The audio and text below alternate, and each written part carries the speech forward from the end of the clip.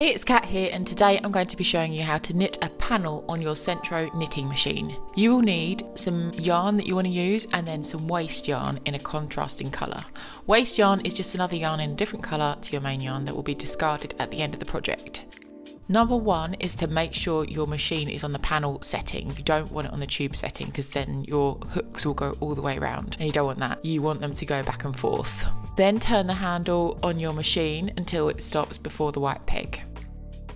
Don't know if you can see this, but the peg after the white peg is number one. There are 48 pegs on this machine and there is a number on every peg. Number three, to cast on with our waste yarn, we're going to just weave from stitch one around every other stitch. Number four, making sure the yarn is under all of these markers. I'm going to do about 25 stitches across here just to show you. When you are happy with the length of your panel, you want to put your yarn through this first tension gauge, which is this part here, and then you'll want to feed it through the tension gauge below. So this is, I'm going to call tension gauge number 2. It's got 3 holes, as you can see. You can play around with the tension. I'm going to just put it through a couple of holes. I'm going to really slowly go back the other way across every stitch. You want to be really slowly at this point. Then we will be back to the white peg. The machine stops here. This is because it's on the panel setting, so it's guiding you to then start the next row. So we're going to carry on like this for about 10 to 15 rows. The panel setting does not have a row counter, so you do have to count them yourself. Just make sure you've got a little bit of waste yarn on there.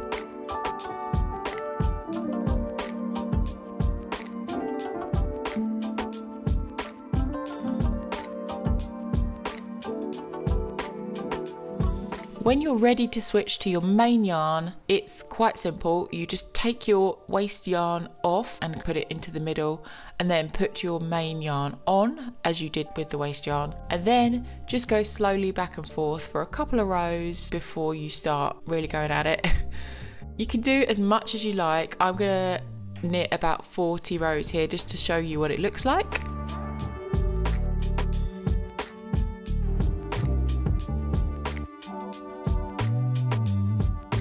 You can also use waste yarn at the end, which is really nice to keep the panel kind of straight. You can take it off now and it'll be fine, but I'm going to add another 10 rows of waste yarn to this one. Then you can cast off. I'm going to take the yarn off of the tension gauge and kind of put it into the middle of the machine. Turn the handle as I usually would all the way forwards until you get to the end of the row. And then when you turn it all the way back, your yarn should just fall off.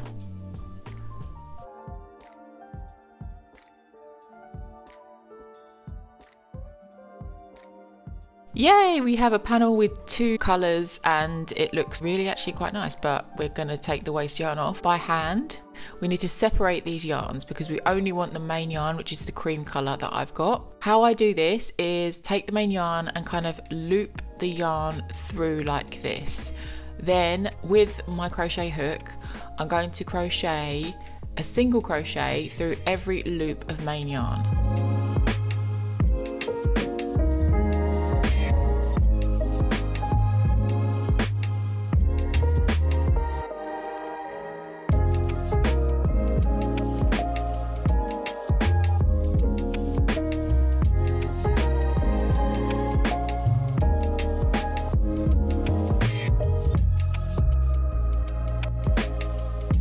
When I get to the end, I'm going to fasten off, and now I can cut it off with my scissors like this.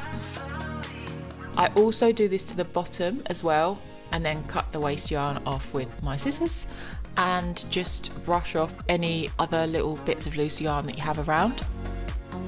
Now we have our panel. I really hope that this helped you. If you liked this video and you got something from it, then please give me a thumbs up. If you liked this video, you're going to love this fingerless gloves video where I make fingerless gloves just like this with a couple of adjustments and also with ribbing all on the knitting machine. So I'll see you in that video.